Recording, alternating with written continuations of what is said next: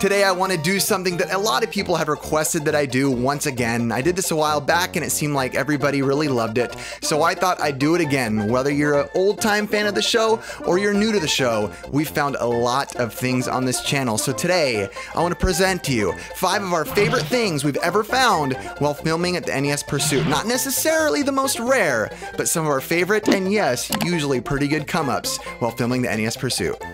Here we go! This first one is from way earlier on when we first started filming the NES Pursuit. This is episode 8 called Super Scoping a Merry Miracle. And the reason it's called that is for 2 reasons. There's a super scope, which I'll get to, but also we found our first miracle piano in the show, which if you watched the show, we ended up finding a bunch more of these down the line, but it was our first one and we were really excited. But my favorite find on that episode, and one of my better things that I really enjoyed, was a complete in-box Super Scope. This had the casing, it had the plastic inside, it had all the foam inside, it had all the inserts, it had Battle Clash. Super Scope 6 is in here, the manuals are in here, the plastic's in here, the styrofoam's in here, it's 100% complete. The guy said he didn't know if it works. It does work. It's one of those things, and I got it for $10 from a reseller, by the way. It's one of those things that, looking back on now, I don't have it anymore. I don't remember exactly what I traded it for or whatnot, but I wish I did.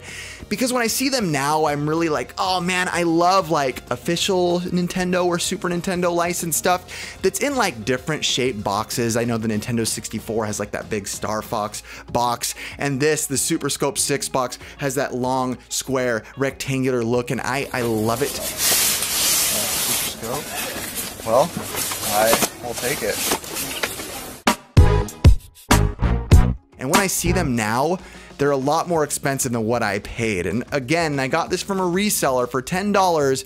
Didn't have to really do any big bartering or anything. The guy that ran the booth was a reseller who knew that we had a show, but didn't really care. He wasn't like involved in the YouTube world or anything. He wasn't like hooking us up because we were new YouTubers or anything. I'm very excited about this. Not only, I think I might have paid $10 just for the box, honestly, because it is cool display. You just had it for $10, and this, if we want to do a little comparison, paid $10, worth about $80 right now. So one of my more favorite things. Hope I can find it again soon, something like that for a good deal. I love it. Super Scope, I need you back in my life. Here we go! This next one is probably one of our most talked about ones in our show's history. This is episode 22 called Fire Branding Resellers. This became kind of synonymous with our show.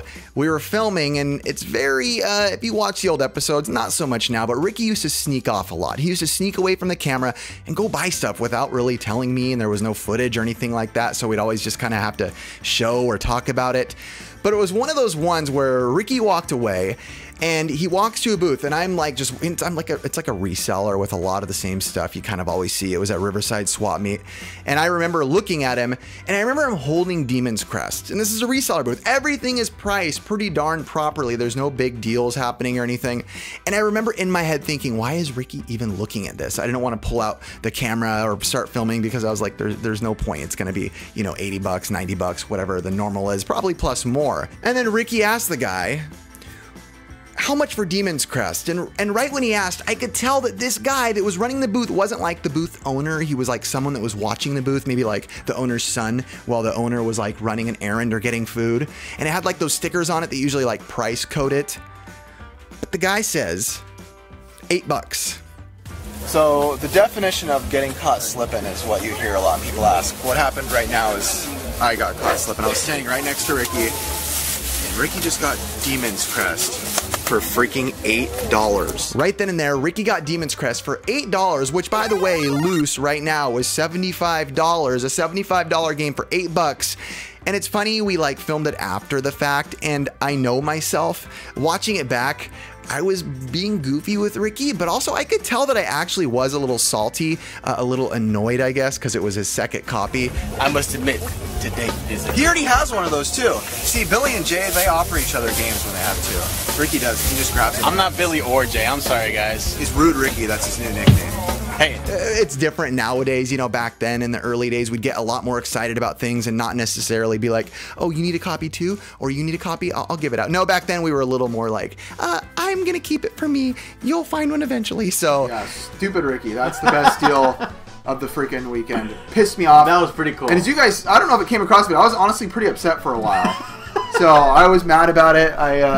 Yeah. Well, I don't even want to talk about it. That's his second copy, and I have 0. that's a big one on our show. Oh, Ricky. I don't think I'll ever get that deal again. I was gonna say I'll get him back, but I don't think I will. Here we go! Episode 24, Bobbing for Eggs. This was at our local, very close swap meet, OCC swap meet, where we filmed our first episode ever, by the way. And we used to go to this guy all the time, this really cool older Asian gentleman. He sold a lot of video games that he would have like on like walls, kind of like with string in front of them so they wouldn't fall out. He also sold like homemade make your own keys here, one of those booths. And Ricky and I always would go to him and ask for Nintendo games and Super Nintendo games, and you know, we'd pay the normal price. And we never really asked for Sega games or the Genesis games or anything about them. This was early on when we were very focused on Nintendo only. I mean, heck, we named the show the NES Pursuit in the beginning, and it still is named that, obviously. But I remember one day being like, you know what? I want to ask about some other things. And I remember saying, how much for the Sega stuff? And he generically says, and this shows how early on before the collecting boom is, he goes $5. And I'm like, oh, for the Sega, which Sega? Any Sega game. Any Sega game is $5. That's just what it is. Sega stuff is $5. Right. Sega, $5 each. 5 each? I hear a lot of things about this from people like Pat the NES Punk and a lot of other people. So I know my buddy was there, Kingsley. He picked up a few things, like some pretty good deals, like Phantasy Star 2, I think, for $5. But I picked up Alicia Dragoon loose for $5. And I remember during the time, it was like right after I watched Pat the NES Punk's review about it, which is one of his more sultry episodes, more risque episodes, if you want to say. And I was really sold on the game. The game is amazing. Let me tell you, that is a side scroller with some platforming elements. I've actually heard quite a bit good about it, so I think I'll get it. $5? Yeah, $5. It wasn't like a super insane score at the time. Yes, it was probably like $15 or $20 lower than retail or asking price. But right now the game goes for about $45 loose, a lot more complete. It is a really good game, a game definitely worth getting. It's one of those games when you look back, if you've had like a show or a game hunting thing where you're like, you just won't get that again. Not that it was like a crazy deal, but now it's one of those things where when people see the games, you know, that aren't the Marios in the Nintendo world or the Donkey Kongs or in the Genesis world, it's not like the Sonics. You know, people back then used to price anything with big names at a higher price, but now people are starting to, like, you know, if they see an Alicia Dragoon, they'll probably price it out and look it up and see what it is now. It wasn't like that back then. It was a different time in the early game hunting scene. That's all. Why am I staring at the camera still? Here we go! The next one is called Smokin' with Snakes. It is episode 28. It was a hot, hot day in Riverside. I remember it was just a boiling hot day. I remember I don't like the sunglasses I was wearing either. I don't know, but I just remember I don't like them now looking back on them. But we were at a reseller booth. Again, a reseller, which is a big point again. It never hurts to ask. You never know what you can get at a reseller's booth. And we were looking through games, kind of chit-chatting with the guy, you know, making friendly conversation, as we always do, which is a huge tip, again, for anybody who doesn't do that. And man, we grabbed 3 NES games, and I'm talking like games that have always been priced at a decent price. The games are Donkey Kong Jr. Math, Chubby Cherub, and Wampum. We grabbed all 3 of those games, and those games have always, like I said, kind of held a decent value.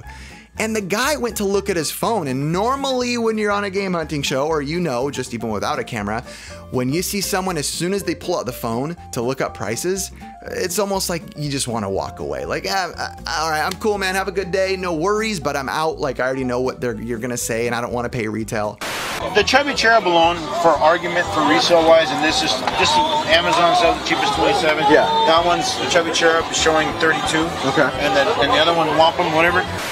This guy he's looking at his phone and he's like, well, I see it's worth this, I could get this. He's telling us verbally what these things are worth. He's like, but I don't really want to do this. I think he was saying like his wife doesn't want to have to like ship them or look up the prices or whatnot or do all this stuff.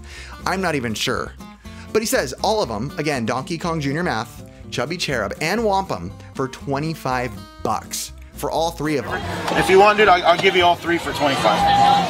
Yeah. You know, you want to do that? You know? Yeah. Because the bottom line is, for her to go, I'm trying to make sense of it for her to go and take the time to do all that. Okay. You know, so 25 is Right now, that's a really good deal. Right now, those games are worth $165 for all 3 of those games loose. And back then, I don't remember the actual retail, but it was probably like $80 or $90.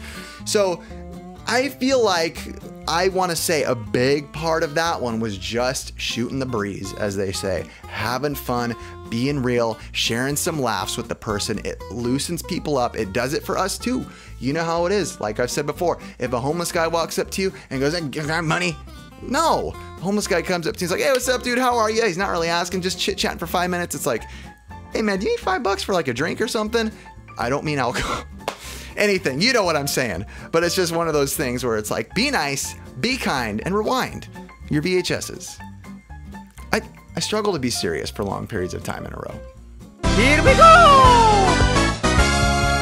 This next and final one for the day comes to us at the very next episode, which is called It Is Finished, episode 29. Now this one, oh boy, this is not at a reseller booth. This is us just cruising around a swap meet. I think it was Cypress College.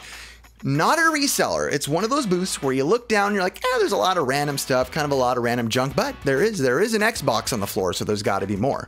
And I remember looking down at Ricky, and Ricky automatically just kind of gets close to his hands and knees, and he pulls up a white Sega Saturn. And at the time I was like, that's a Japanese Sega Saturn, right? For us, this is a really cool find because I'd say good work, because we don't run across them. That's the first I've ever seen it out in the wild. So good job, Ricky. It's uncommon to find like Japanese stuff at swap meets unless it's like at a reseller booth because they're specifically looking for those things. This person just had it somehow, some reason, and it was there, and they had it on the floor. You like this one?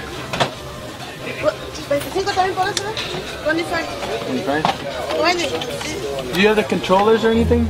Ricky opens it up, by the way, and X-Men vs. Street Fighter was in there. That's a great game to have along with it.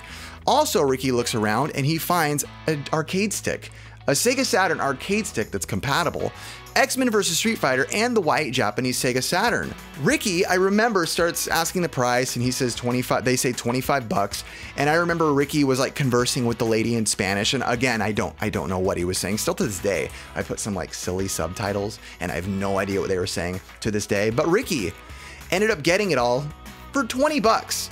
All of that for $20. See, Simone. Ricky is getting it. $20. He ended up getting a controller with it, a joystick type.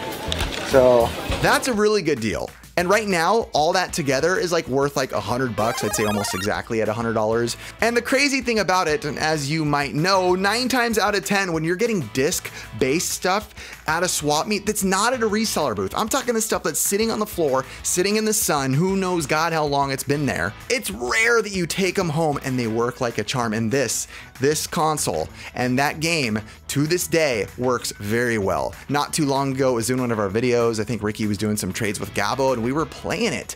So it worked. What a great deal. $20 for all that great stuff. Again, all this stuff, not the biggest finds, but some of our favorite finds. Here we go!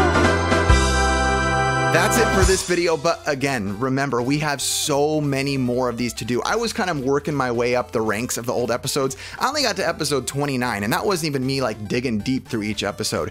This is me just kind of remembering some of the great times we had and some of the fun things we got, some of the exciting things we got, and some of the big come-ups that we got. Let me know if you want to see more of them. I will do more of them.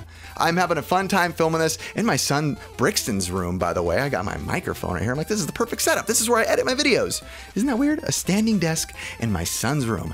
All right, it's getting hot. I'm out of here. I'm actually going to dinner right now with Chris Hurley, our old cameraman, and Ricky. We're going to have a good time tonight. So I'll talk to you guys later. Thank you for being a part of the channel. It means so much to me. It means the world to me. You guys are home. This community is home to me. The test of time has proven it. You guys are amazing. All right, guys, we're out of here. There's no we. It's just me. I'm out. Enjoy Brixton's room. Hello. Hello. Since we're here, yeah. What was your favorite moment ever being on the show? That's what I just filmed a video about. You didn't even tell you. What was like one of your favorite things you ever saw or witnessed or bought? The thing that came to mind right away was the murder weapon. The murder weapon. I can't remember what episode that's on though. That's always my issue. I always try to look it up and I can't remember where it was at. Just because I was, did he say something like that? For 50 cents, this guy's giving us 50 cents. Can't beat that, right? Seriously, There you go. Hey, thanks, Anything dude. here, 50 cents. Uh-oh. Man. Got any more games? Check this out, man. Murder weapon, murder weapon, murder weapon, murder weapon. Oh, hey. Never known he needed to murder somebody.